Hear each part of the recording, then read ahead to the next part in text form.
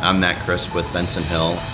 We were founded in 2012, and we've grown pretty dramatically over the course of the last 8 years. We're really focused at this intersection of data science and genomics with plant biology, as well as food science. And we've invested very heavily in our CropOS technology platform, short for Crop Operating System.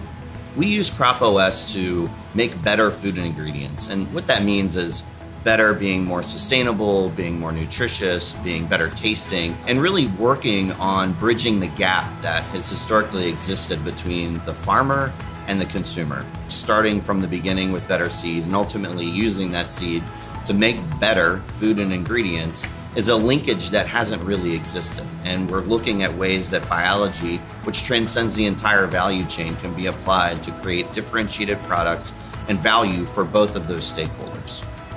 Earlier this year, we announced the launch of UHP soy, or ultra high protein soybean. Ultra high protein soy is a really exciting product. Though we don't launch it until 2021, we really thought it interesting to begin talking about now because we can essentially create protein content in soybeans that's so high, we don't have to go through some of the secondary processing that allows you to get to soy protein concentrate. Soy protein concentrate, for those who don't know, is the #1 ingredient in alternative meat analogs like Impossible Foods, for example. Essentially, we've created something that's not just more sustainable in a fairly significant way, more nutritious as well, but can hit a price point that nobody else in this entire industry can hit. Another announcement that we did earlier this year was the launch of 30,000 contracted acres.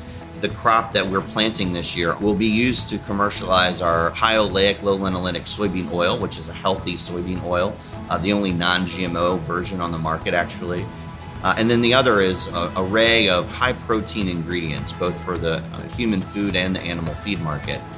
Another announcement we made this year was the hiring of Jason Bull, who's our new Chief Technology Officer. Jason has a remarkable track record of tying data science to plant science and leading very large organizations that have used next-gen, bleeding-edge AI and ML approaches to understand genomic potential, to breed, to do crop placement, to do product optimization, and this convergence of food science with that. So Jason's been a terrific addition to the team, and we've been able to do it in a new facility, in a new headquarters where I'm sitting now. The new headquarters is about 160,000 square feet.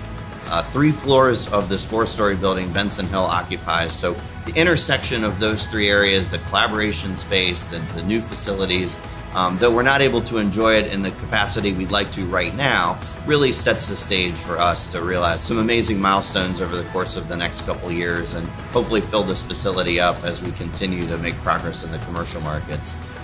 The other wonderful thing about this facility is it's on the campus of where we started, the Donald Danforth Plant Science Center, which is the largest not-for-profit plant research science center in the world.